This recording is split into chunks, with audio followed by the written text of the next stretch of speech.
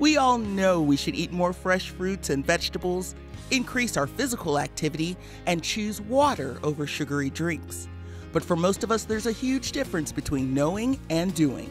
To help close the gap, the Long Beach Health Department took a fresh approach. Well, we want to work with the teens to develop a project that we can implement during the school year. So we wanted them to pitch their proposal, to get feedback from the community, and then we're going to pick one to implement during the school year.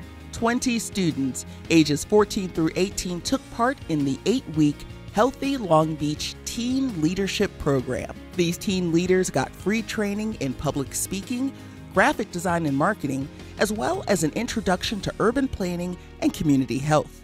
They put these skills to use, developing campaigns designed to make North Long Beach a healthier place to live.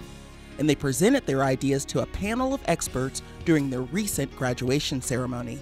It's always good to get a fresh opinion, especially from students who are kind of open-minded and not bogged down by the realities of a lot of implementation. These ideas were amazing. I really liked not only mine, of course, but the lighting sounded like a really great idea.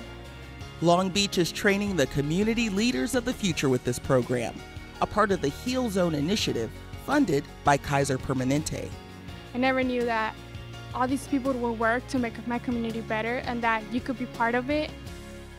To learn more about other Heal Zone projects, visit the Long Beach Department of Health and Human Services online at longbeach.gov/health.